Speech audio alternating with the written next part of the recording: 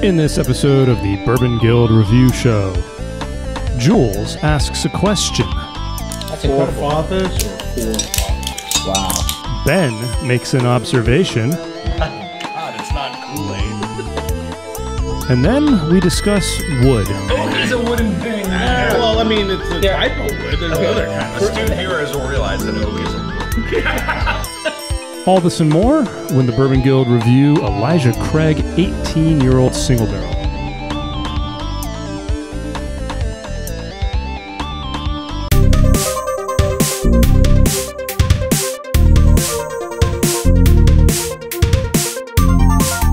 Welcome to the Bourbon Guild Review Show. We got Dutch, Jules. Dylan. Ben Richards, the butcher of Bakersfield. here today to talk about Elijah Craig, Elijah. 18 years. So this is a little bit special for me because since we started doing this show, I've been trying to get my hands on a bottle of this because I've wanted to try it and I've wanted to review it. Sure. And we finally got it, and I want to say thanks to the fine people at the Bottle House in San Diego. That was fantastic for them. Great find. Having a Amazing. great selection there. So Go visit. Yeah, go visit them if you're in town, guys. So it's a single barrel, 18 years old. I believe as of this filming, this is the oldest bourbon we've had on here. That's what I was going to say. I think We this had is the oldest. the Wild Turkey 17-year Master's Keep. I know we've got some older ones in the pipeline, some older ones that are going to be coming through soon. But as of right now, I think 18 is the oldest we've got. It's kind of at that upper spectrum of the sweet spot that a lot of people say. So it is a single barrel. It is 18 years old. It comes at you at 45% alcohol or 90 proof. Availability is really tough. Yeah. I mean, this is one that you might see it you may see it in some liquor stores, but it's going to be priced sometimes $2.99, sometimes $3.99. I think I've seen it highest was what $3.50, $4.50. I think online, yeah, $4.50, So $4.50, $4.99. yeah, I mean, Ridiculous. We saw a bottle Online. We saw a bottle in Heaven Hill Distillery in their gift shop, but it was in their collection and not for sale, and it was one bottle. So and they very do hard to find. They do apparently sometimes sell it at the gift shop there. Just tough to get your hands on. So MSRP 120. Again, you see this thing $300 quite often. Bottle design obviously very different than any of the other Heaven Hill products that we've reviewed. Different than both of the Elijah Craig bottle shapes. All that. It's kind of a narrow bottle. Great color to this bourbon. Yeah, it's amazing. I like this bottle design. It's got a little bit of great. It's unique, I think. lines on it, stuff like that. Engraving on there. Pretty cool. Little literature book as well that comes with it. I mean, just a little flyer thing. And so for those of you keeping score at home, we are reviewing barrel number 4405, and it was bottled on August 8th, 2017. So this is the newest iteration of it. All right. Very cool. I will crack this open if, Dylan, if you got anything extra. Yeah, so Heaven Hill, mash bill is 75 corn, 13 rye, 12 malted barley. I think we kind of talked about all of the Baptist preacher history and all that. Yeah. So I think we're ready to dive in. I'm really curious. One of the forefathers of bourbon, right, Elijah Craig? Yep. That's right. Amazing. Yeah. So That's incredible. Forefathers or forefathers? Wow. One of four fathers. Do you know where that is from? you guys are dating yourselves. We again. do this all day long. Yes, you do. All right. Wow, what a great sound. Oh, very narrow cork compared to a lot of things you see these days. I was ready to just drink it right after. I think it's Save some for the rest of us, please. Oh, yeah. My God, it's not Kool-Aid. That's not that bad of a pour. Wow. All right. We do As help you can tell, Dutch is very excited about this bourbon. Just hope I'm. Thank you. All right, so if you're new to the Bourbon Guild, we do have a 10-point grading system. We give 2 points for aroma, 3 points for complexity, 2 points for drinkability, 3 points for uniqueness, and a bonus point for value. So value being a function of price and its availability. So for a grand total of 10 points, I guess theoretically 11 points, but yeah, here we go. This is again a tough one. This is for me. Yeah. Yeah. I'm a little surprised by my score here. I'm not. I'm surprised about Guess I should fill in my total. Really? Oh, I'm really surprised now. Yeah. Wow. Wow. All right, guys, what do you get? Ben. 8. 7.5. 7.5. 7.5. Wow. Holy We're all pretty- in the same Wow. I'm not there. toasting to I that. think you- Close enough. I'll come close enough. Yeah. All right. Well, let's kick it hear off. it. Yeah, let's kick hear it it. off with aroma. I gave it a 1. What? Really? Seriously? The Well, aroma well, was hold on. That makes sense because I gave it a 2. Two. that there totally you go. makes sense. Yeah, that makes sense right Astute here. viewers know that There you go. Dutch. That's a full 1. Right. Full-bodied aroma. So Yeah. does that mean that really mine should be an 8.5 because this should have been a 2? Probably. Yeah. So, viewers at home, adjust your slide rule for the grading scale. Or slide whistle? Yeah, slide whistle. No, the aroma was gorgeous. Like as soon as it, Oh, yeah. as It soon just as hits you. It got me. Beautiful. It got me in and out. Marshmallow, caramel, maple, cherry, everything like a greatest hits of bourbon, just in the nose immediately. No, it's low proof. It's not 90 proof, so there's not much burn at all, and so it's a lot of complex, mature flavor coming out. So, I will make one. I will make one statement. to that. There is a but burn. There is for a burn. me. There is a burn there for you me go. too. On the nose? It's strange because And again, I like higher proof stuff, Right. okay. and yet this had a little. Are you guys bit talking of, about on the nose as a burn or when you're drinking it? No, when I'm drinking it. Okay. So aroma, anything else to add But to what Ben said? yeah. I mean, I get the caramel, but it's just kind of muted to me. I mean, I get something there, but that's- we'll take your 1 as a 2 for the All right. rest you of us. gotta we shave understand. it's your upper lip. That's the. You're basically got a filter on your upper lip. Yeah. The beard. guys, fine. the beard All is right. not making it any better or worse than it was before. No, You have to when you shave, didn't have a because beard- at The least- tingle, it When you impacts. didn't have a beard, your scores were the same. So we accept Exactly. it. That's Okay, fine. guys, All right. complexity. All right. This is where it kind of shined for me. I gave it a 2.5. I think Okay. I think you can taste that there's something going on here. There's some age.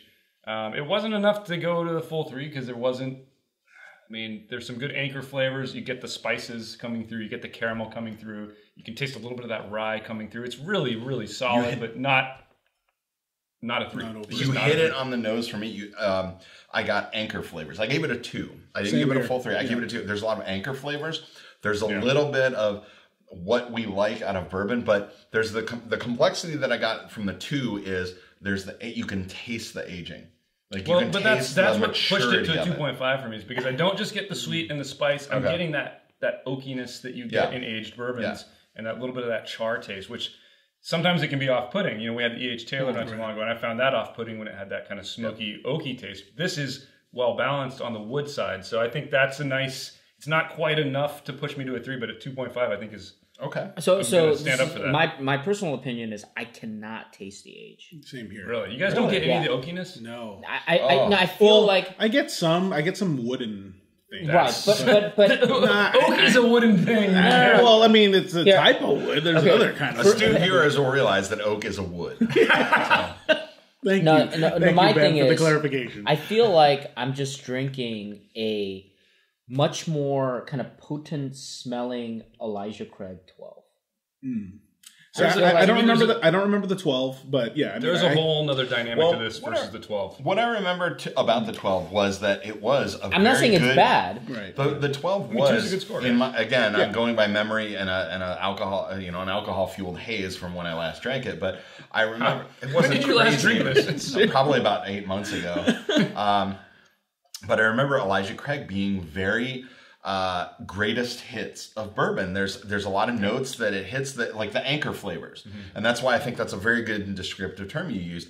This is exactly what you just said. It's that plus there's a maturation and there's an oakiness to it that comes from the obvious 18-year age. I mean, there's just what it is there's certain of those flavors are cranked up. Yeah, like that definitely. oakiness is cranked up to me.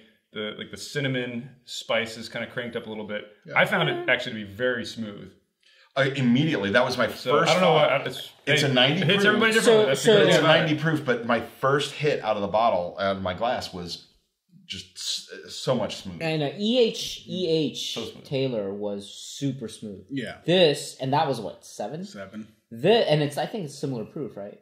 Yeah. This, 100. So it's higher proof. Higher proof. wow. Okay, so that was. But yeah, no burn for me. Yeah, no burn. So it's like- This one had a little bit of Interesting, that. guys. A I little I mean, bit I of remember harshness. I gave that the EH. Just I at gave the- a perfect. You know what it is? drinkability. Maybe it's just at the end. Yeah. Like maybe the Elijah 12 is Finish. burned Finish. throughout the I whole. agree. The finish is a little bit. Okay, so I opened this up with that really factors in more to drinkability. So let's Well, jump there. Yeah, okay. And because I'm not getting that, I'm giving it a 2. I found this extremely drinkable. I gave it a 2 as well. Which is Yeah, dangerous. 1.5 for an because expensive 1.5. because again it's that little It's that bit little of that. bit. Yeah. It's and just, it's not much. Yeah, yeah. It's not So, much. You know, maybe it's you not. guys need a little bit of water in your bourbon. Well, no. So I am thoroughly confused. I will go because sans I water. did add some water. I didn't. And I don't think it needs it. I did add a little bit of water just to kind of see what happens. I don't think it And needs it, but yeah. man, it doesn't really need it, but it opens it up. Even it makes it much more pleasurable. But here's the thing: you guys are giving it a 1.5 on drinkability based on what you're saying the characteristic like this.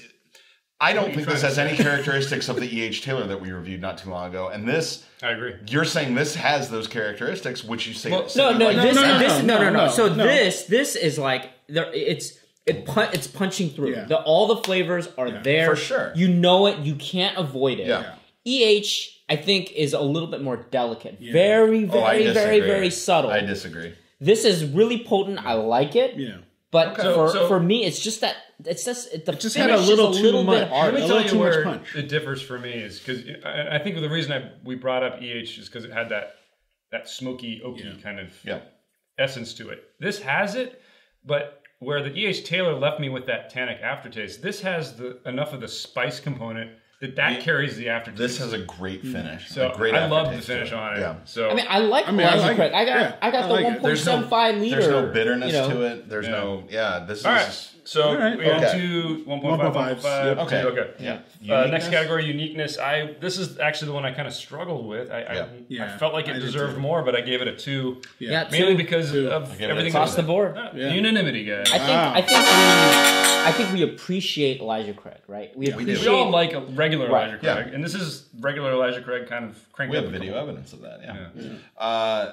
Maybe it's just the barrel. I think this is It is a single barrel, so again, that caveat. now Right. again It's gonna a be 2 different. out of 3 on uniqueness. That's our Bourbon Guild rating score for that, but.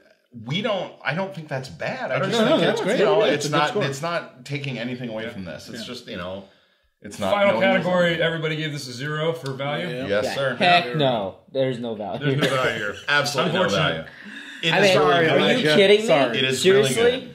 It's For expensive. the price. But- $30 for the 12-year. Well, If you- previously, and then this. So what I'll say is You'll never get it let's- at MSRP. Let's throw something out there. Let's go back to Buffalo Trace since we're talking about E.H. Taylor. Their single barrel bourbons are, for instance, let's take E.H. Taylor's single barrel. Okay. Okay, if you're lucky, you can get it at $60. Maybe you pay up to $90, but that's reasonable for a really good single barrel. $120, $200, $300, getting a little bit absurd. Yeah. I gotta say. Yeah. The 18-year age, I mean, you do lose a lot through the evaporation, but I mean, this is Yeah, good. it is aged. So, I I'm mean, you glad get I that got point. to try it. I would, I don't think I'd I ever guess that's buy what a I'm bottle. wondering, though, is the price is hiked up just because of the age. Well, it has to be. You know, 'cause I mean, it you has to lose because so much. they're losing money while they're storing. Yeah, this storing thing. it. No, I get it. Sure. But So I mean, get that. I get it. But I guess I would say is that if But this it's also was, there's not if much to this go this is around. flavor. I would say that if we were able to actually get this closer to $100, I'd consider giving it a 0.5. At $100, Yeah. I'd give that a 0.5. I would agree Whoa, with that. hold It's on. good. Yeah, I would but agree I mean, with- let's not forget it is MSRP at 120.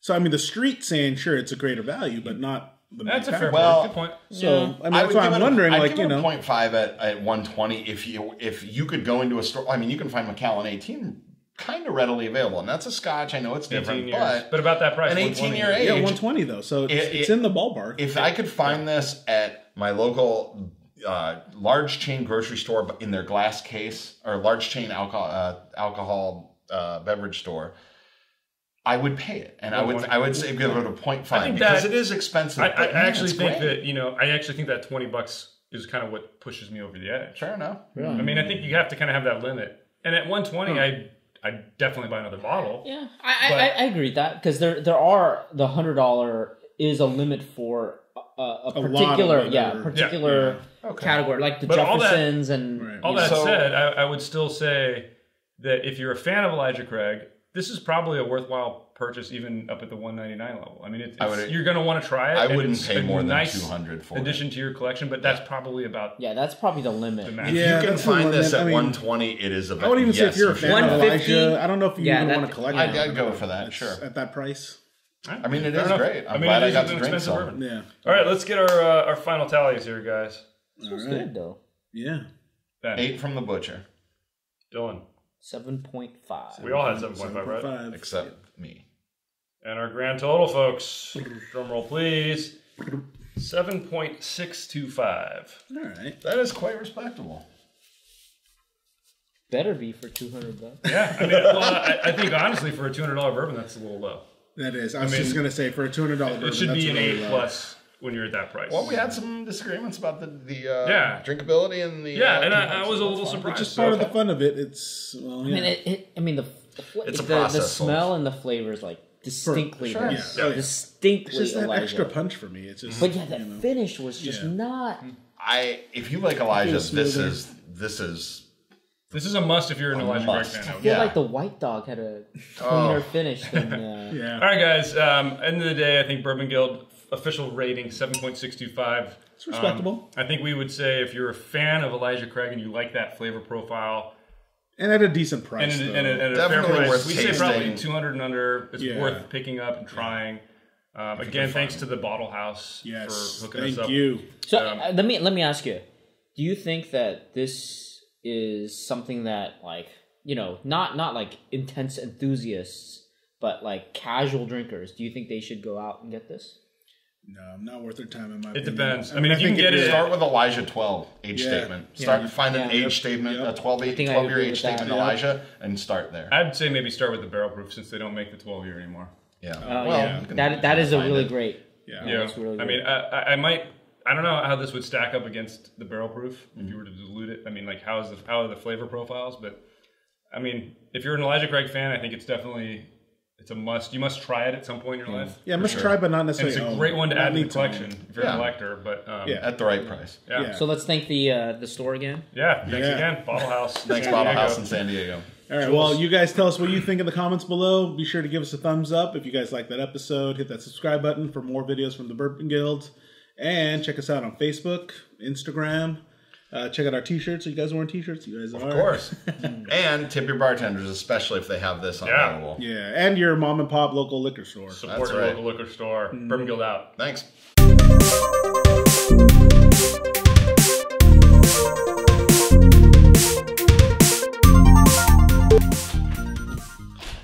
Man, that was all over the place. I love this. I love this from the first smell. The first the smell was amazing.